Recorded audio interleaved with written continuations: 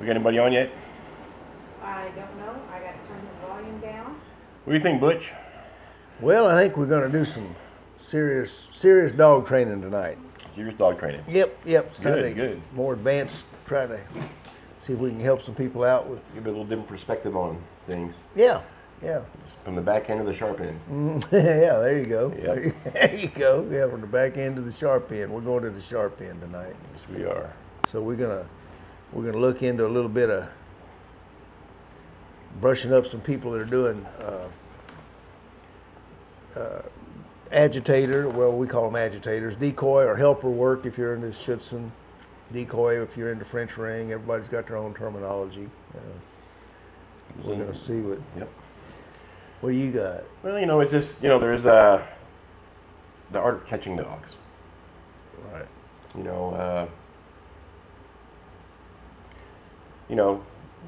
It's a thrill, right? So you're out there and you've got a dog. And you see this guy out there and he's catching these dogs. You say, hey, man, we're all guilty of it.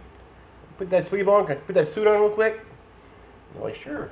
Get a dog, honest dog out there, and they'll send that dog and you catch that dog and your adrenaline goes up and that fear goes away and you're just like jumping out of an airplane. Yeah. That's what it feels like. Yeah. When you got 225 pounds per square inch hitting your arm, you better name believe it. Yeah. And then there's the casual decoy. We'll come out there and he wants to be the hero. So he gets out there and he's flipping dogs, flying dogs, landing dogs, and it's great. I mean, that takes something too. But then there's the part where you're never too old to be decoy and you're never too young to be decoy. Right. And there comes a point you catch dogs and you start building a bond with dogs. And you start reading dogs and learning how, there's a lot more to it than just flipping dogs and looking cool on TikTok or, whatever media stream you're on. Yep. You get, I know that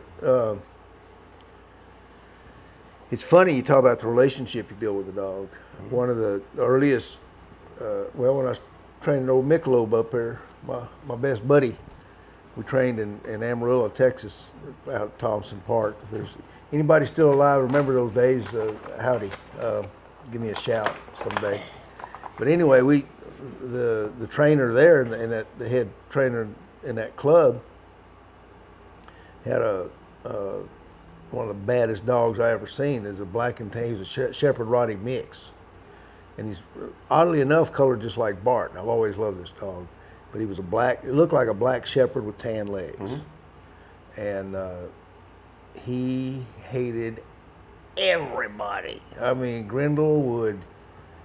So I went up there with my dog to get him to do the bite work, and then I got to try that. So now I'm catching dogs, and so I started catching. And one day, this trainer, Bill Thurman, he would leave Grindle in the back of his pickup truck, go out there and work, and the dog was well trained, and he'd listen, and he'd stay in the truck. He wouldn't jump out. And so I'm catching Grindle. I'm doing regular. And I mean, that big bad dude, he thumped me, but we were training regular. And one day we'd done whatever we were doing, and I'm sitting on the ground. Now Grindle, like I said, he tried to bite every son of a gun who come around him. And he went after me, and he really hated Mick. It was like, who's the bigger dog? And they hated each other. And then part of that hate Grindle had for Mick, he visited on me. So I steered clear of him when I wasn't wearing a sleeve or a suit. And we trained, we'd done everything we're doing that day, and we're kicking back, and I'm sitting down. I was literally on the ground. I'd taken off scratch pants and everything, and I'm just sitting there. And all of a sudden, something he'd never done in 7, 8, 9 months, Grindle apparently jumped out of the back of Bill's truck. Someone hollered, "Bill, Grindle's loose." And I thought, what the hell? And I turned around to look over towards the truck, and there was Grindle. Right there. And I thought, geez, I'm going to be ugly when he's through with me. That's all I could think of. He gave me a kiss. We had literally become friends with me as his decoy. Yeah. He didn't see me as an adversary or a mean person. Yeah. He saw me as the person that was bringing him what he enjoyed most. You're a sparring partner. Yeah. Ah, there you go. Good way to put it. Yeah. I was a sparring partner. Yeah. And that meant something. That's to true. Mm-hmm. You do the dogs right. You know, I'll sit out there and take bites from a dog, and the dog's loose, and they're like, "Aren't you? The dog's out." I'm like, "Yeah." Duck them up, and it's a bond. You build a bond. Right. Right. You don't have the leash, but you have the, you know, it's a whole different thing. Yeah. Cool. So the question is tonight, how do you get in that position? Your goal in the first place, I'll tell you, as we call agitator or helper, decoy, should be to have every dog you train or you decoy for biting like that. Can you get that one? Let me know when you got that one in, Caroline. Okay. So I hear all this, it's all genetic, and I just can't disagree more. If you do what you should be doing as the decoy or helper, you can get every dog that ever comes in front of you biting, almost every dog. She was super talented, but you can get close to this kind of a bite with most dogs, and we're going to show you how to start your basics right now. What do you think, Scott? And one more thing, you know, people will tell you they taught your dogs to bite. Yeah. The decoys teach your dogs to bite. Yeah. Yeah. But yep, you can never be too old to start decoying, and you can never be too young either. Ah, too young. Let's see. Now I'm going to hold you to that. Can you prove that statement? I'll bet you lunch on it. Lunch? Yep. At the crawfish place? Sure. Okay. We're going to Alexandria this weekend, everyone. Shoo-wee! Okay, let's see what we got here. We're gonna show y'all one of our main decoys here. We'll narrate as we go through. I want to show you some little bitty things that this decoy does. So there we have at the time, 10-month-old Western Shepherd named Winnie Bits. Winnie Bits. And this will be her first, I think we may have put this up one time before. This will be her first time going after a decoy and wearing a sleeve. Yep.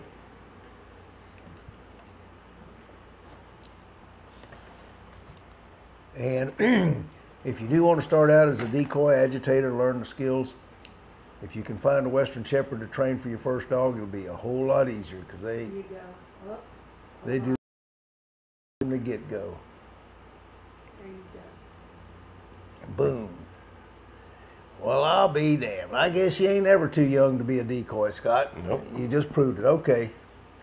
I'm buying the crawfish. Now, Yes. let's stop it right there. Yeah. Let's point out a few things. First, you see how full that bite is? Now, I said this is the first time this dog's ever seen a sleeve or a person wearing a sleeve. She learned to bite that way with the simple little games that we play almost every day. Mm-hmm. So that bite is learned. I've seen some of her relatives who raised by different people in different ways wouldn't bite like that. The vast majority of them do. But let's look now. Let's talk about Agitator Decoy 101. You notice when that dog hit Mina, our decoy, let's back it up and we'll show you. Okay, now send her. Boom. And you see how she is immediately charging backwards. She completely absorbed that hit. She didn't jam the dog. Exactly. Kept the position in her feet. How she landed the third step, her front leg was positioned right and her weight in the back leg, so she absorbed perfectly. Yep. And kept control of the dog in a straight line. Yep, exactly. And heard what Scott said. Her footwork is impeccable. See how she's moving? She's keeping her let's call it her off sleeve leg to the back to move her. Then as the dog comes around, she spins and continues the absorption. There it is. Now she puts her right back, and here's something else that's little. I've never heard anyone mention this to what they think are decoys in the decoy training camp, but you'll notice Mina stays profile the whole way. Yep. everybody I see decoying are facing the dog full frontal every time. And a lot of dogs, the problem with that is many-fold. See how she just moves back, absorbs? That's an easy bite. This dog is going to learn to hit with all her force every time because she's not getting jarred as a youngster. And she's going to be more eager, and eagerness is going to trigger the prey drive, and prey drive is going to make for a full mouth bite. So, let's go over what we got here. You're going to have, you need to absorb the bite to keep jamming as minimal as you can. You always want it to be profile when the dog goes for the bite. Why? Well, if you're profile and you're working young dogs, you're less intimidating than when you're full frontal. Mm-hmm. They're looking at a narrower target. You're not near as scary to a young dog that may be learning. Okay, so. And even though she's small. Well, that yeah. She has contact with the eye contact, and they both have eye contact together. Good point. Now, Great point. Yes. A 180-pound, 200-pound male with this dog on the first hits, he wouldn't even be sending the dog, for one, and two, eye contact would be regulated and positioning would be reversed. Right, Where right. you let the dog come in. You can't overpower a dog when it's too young. Cause it's, no. Yeah. And the other thing about the eye contact, to me, and I see all these guys and all these different, I guess you call them sports that they have all over this country, that are working they all got their sunglasses on and are out there on the field being cool, right? They're missing one of the best training tools a decoy has to make a dog bite harder, and that's their eyes. In the wild, or for that matter, up the alley from your house behind the Dairy Queen, where there's wild dogs running around, packs, eye contact is how you issue a challenge. And when two dogs start staring at each other, that precipitates the fight. So what she's doing here is challenging Winnie to bite harder. yeah, this is on the pull to bring her up. Exactly. Come on, I'm going to take you. She's looking at her. She's bringing her to her. And now we're just starting here, but on the release for the dog, so she doesn't look away yet, but she'll learn how to look away to give the dog Right. confidence. You're building confidence with your eyes. There you go. How Right, you right. use what you have. You're doing a natural challenge. You're speaking doglish to the dog. I'm challenging you. I'm going to take your bite away from you, right? And remember, the number one never exception rule in the dog world is, if it's in my mouth, it's mine. That's true. So, right there, Mina, with that eye contact, we call it eye effing him, is making this dog bite harder, because along with a full mouth, you want a harder bite. So you've got smooth absorption, you've got a smaller profile target.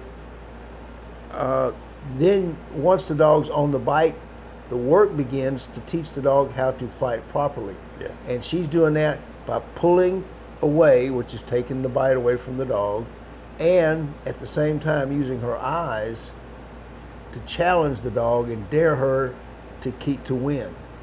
Later on, as Scott started to mention, you use pulling away and going and giving to the dog to build their confidence more and more. But again, this is the very first bite this dog's ever done. Mm-hmm.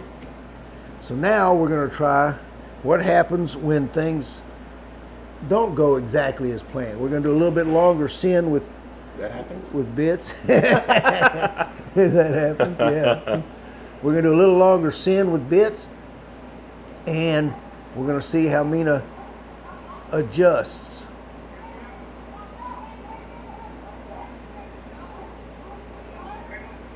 And we're going to see, woo! See how she's pulling harder on that bite, harder on that bite? Okay, back it up again. Woo!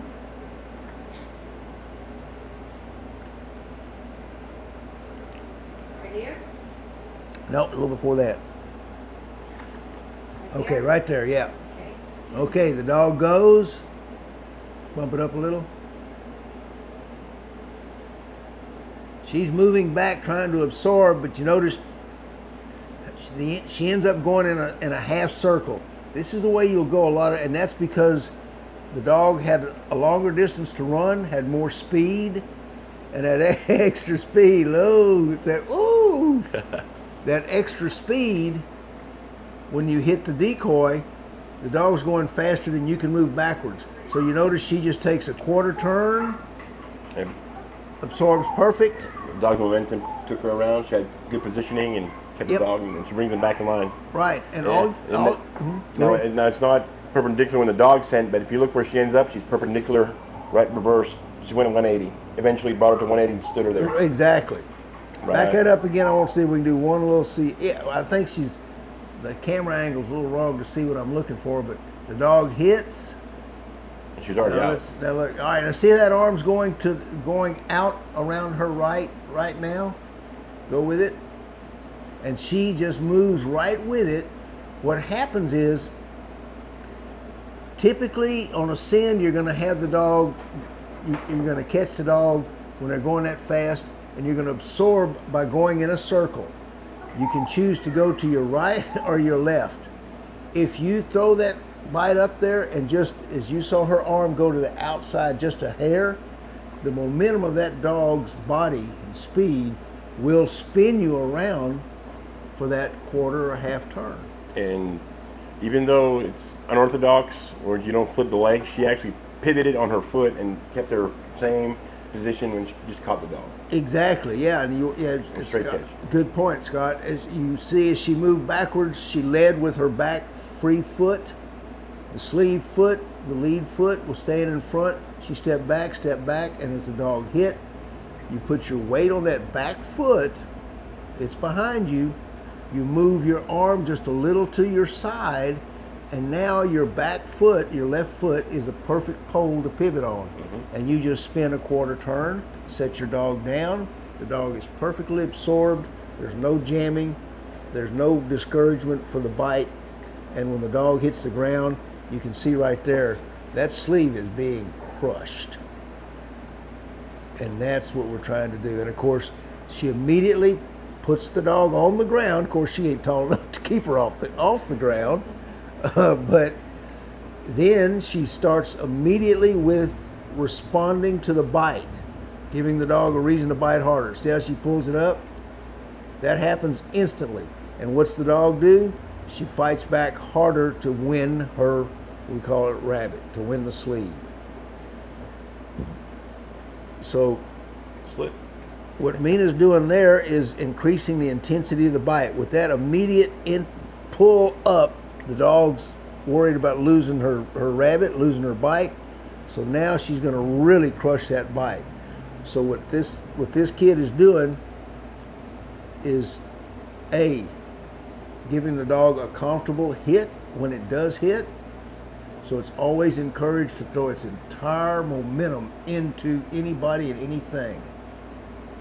Second, she stays profile, and there's another reason for staying profile. Besides making the target easier for the dog or more likely for the dog to want to hit it, what happens, and you can see, back that up a little bit, and because of physical stature, all right, I'm going to show you guys something, and gentlemen, you need to listen because most decoys are guys. So go a little bit. Whoa, right there, right there. If you can look, as Winnie hits, her right foot flies up. If Mina were a man and were facing full frontal instead of to the side, that right front leg of Winnie's would be hitting a guy somewhere that would be rather uncomfortable. And there may be times that you are training dogs without a cup. I ain't talking coffee cup, you guys know what I'm saying. So if you catch that dog full frontal, just like I see all these guys doing, without a cup, guess what? You're paying the price. Yeah, you are. Profile. Your girlfriend will appreciate you. Be thankful. So You'll appreciate it. yeah, and you'll really appreciate it. But there again, you see, if you just move that sleeve to the side, and she could have done the same thing and gone to the left, but she'd had to, it's a little longer reach to go that way. If you're moving to the outside, it's a quarter turn, easy to get to, easy to put down. So your dog's not getting jammed, you're not getting, and when you put the dog on the ground, that's when you immediately go to work. Another good reason, now let's look at, we've talked about what you're doing to help the dog, let's talk about what you're doing to help yourself. If you're not working that sleeve or that bite area when that dog bites, if that rabbit's already dead when he bites it, then guess what? He's free to decide on another spot or place to go. And I understand you don't see that happen on dogs that are strictly trained on sleeves. Mm-hmm. And that when that's all they're biting, you don't have to worry about that in that sort of training. But we're assuming, or I'm assuming here, that you're wanting to do personal protection training. Remember, all of the dogs that I train for the street will bite in multiple places. Yes. So that means if you're not working that bite, say on a sleeve, at this moment, if you don't give the dog a reason to keep biting there, they're going to go find another place to bite that's more exciting. Well, not only that, but then you have, this dog will start typewriting. Typewriting is going up and down like you move your fingers on a keyboard. You keep him up and bring him down and keep the pressure on and do the right techniques. The dog will lock the bite and stay on the bites. Yep. You don't got to worry about it getting the elbow or the kneecap. Right. And so our dogs, they jam him, the proper technique or sleeve management or suit management, the dog will typewrite. Right. And it's looking for something to get to.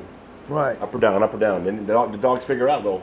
They'll keep going until they get what they want. Yeah, exactly. And dogs, some of these dogs are smart enough to turn you and get you right where they want to bite you somewhere else. Yep, exactly. Keep in mind, it's an 8-year-old girl with a 6-month-old dog. Yep, yeah, 8-month-old, 10-month-old dog at the time. Anyway, yeah. But this is like beginner. This is pretty good stuff. Yep. I mean, the techniques she's doing and everything else. The dog's biting great. Yeah. It's just a good pair. They're a good match. All right, for the next video. But you have to. Yep. Let's go to it. Don't start it. Just flip to it. Now, hold up right there. Now remember, in my school, in the guard dog business, it's not all just genetics. It's not all just a breed. It's about the training. One thing you have to realize is just because a dog's not biting at the moment doesn't mean the dog's not capable of it. It just means you hadn't figured out what it takes to get the dog to bite. And we're going to do things in stages. Step 1, easy bite. We're going to play with a flirt pole. Most everybody plays with flirt poles. Most everybody does some tugs. Then they go to a sleeve. And if the dog doesn't bite the sleeve, I have seen trainer after agitator, after helper, after decoy say, yep, this dog ain't got what it takes. So, Wrong. Yeah, this is where reading the dogs count. And we're going to show you, at least, again, these are all my opinions. I'm not saying they're right, but they've worked for me. Be honest, dogs get in rhythms. Yep. When they're in these rings. Very important. Yep. Okay. And when you change any part of that equation, whether it be, and to me, the most important thing is what they're biting. So if you got a dog on a small soft sleeve and you put in a bar sleeve, 99% of the time the dog will spit it out. First bite. Yep. Yep. Yep. It's not comfortable. It's not something their confidence in there yet. You're building dogs. We're not talking about full blasted police dogs or protection trained dogs. We're just building dogs. So starting out. Keep in mind. So you want to use the rhythm. Question. Yep. Linda's asking, I was wondering if you could know the dog is going to hit the sleeve or not her leg. Ah, great point. Yeah, here's, again, it's all timing. If she moves forward, you'll see a little of this on this beginning dog here. This is how old was Aries there, Scott? 5 months? 5.5. Maybe 5.5 months. 4 or 5 months. Yeah. So that's another reason to be profile. As you approach the dog, if you're wiggling your target a little bit, motion attracts predators' eyes every time. Mm-hmm. And for an actual bite, whatever's moving is always hold it up, put it on hold. Whatever's moving, as you see there, she swings it by is what the dog's going for. Now, you do the same thing when you put the sleeve on your arm, and you do the same thing when you're in a suit. You pop or move whatever body part you want the dog to bite. Just as you approach the dog, you pop that right in front of him, okay? That quick, sudden motion draws the dog to that area as a target. But on that note, too, you build up to a suit with a dog. Well, yeah, you don't start with right. a suit. So basically, you have arm sleeves and leg sleeves. So you start training in these areas and what you're doing. And when you put the suit on, you come in and, like you're saying, you move your legs. He ain't looking for your arm. He's going to bite whatever's moving. Exactly. And then when you got him on a leg bite, you come over with your arm and try to hit him, and he should turn loose and bite your arm to block. Every time. Dog kung fu. Right. And that's all built up, like, Right. But in the beginning stages, like you're saying, you see what she's doing here with that sleeve, she's throwing it around. So that's a rabbit to her. Right. Rabbit, rabbit, rabbit, rabbit. So the dog is focusing on biting the fast-moving target. He's not calculating what to hit at this point in his training. Exactly. This is kindergarten. It's pre-K. Yeah. So now we got a problem. This young dog kind of holds it, and like Scott said, hold it, put on hold. Like Scott said, it's something we played flirt pole with him, we did tug with him, but he'd never bit a sleeve. And when he hit that new object, that new surface, he didn't know. He was hesitant. Yeah, and he spit it out. So what does the agitator do here? The agitator thinks on their feet. You have to be constantly reading the dog. And she goes back to a surface that the dog's comfortable with.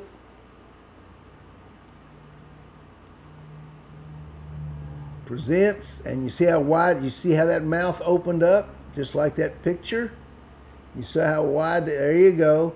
Looks just like the picture I showed you earlier. This is what you're looking for. You want that looking like a shark. And that's that agitator training, not that dog's genetics. If it was pure genetics, he'd be opening his mouth like that when she was wiggling that sleeve in front of him. Yep. That's not what it takes. You must watch and read your dog. Now she's going to work him in the tug. He wins, built his confidence up, he's feeling cocky. We'll work a few more like that with him. Mina will present the sleeve to him. He may or may not bite, but at some point, all we're trying to do is get him so excited over the sack. What we'll probably do next time is work him on the sack first, get him excited, and when he's built a certain level of excitement, switch it on him. Same technique that she was doing with the sleeve. Yep. But you get him on and he'll be just pumped up, and you just throw it out there and you'll hit it. Boom. Yep. Then that's it. It's always that first bite, and then go forward from there. So, I hope, woo!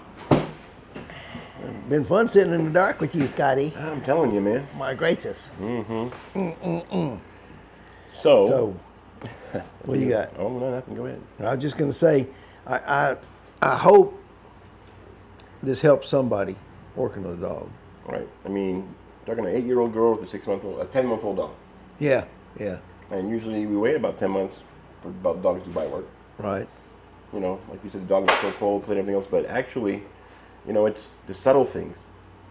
Right, exactly. And for an 8-year-old child to look at the subtle things and figure it out. She's not out to flip dogs on YouTube or nothing. She just loves to work the dogs. Yep. And just the subtle things she does, I'm be scared of her in about 4 or 5 years when she's flipping mouths. Yeah, but she'll be swinging Great Danes through there.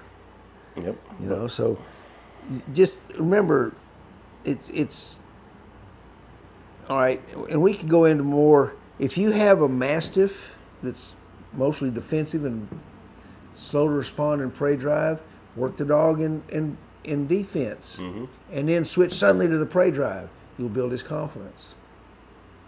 If you have a Mal or a Shepherd who's just crazy in prey, work him in prey, but then whoops, our dog under the table here is work him in prey, but then switch to defense, put stress, added pressure on the dog, and make him go into defense. That's what makes him bite harder.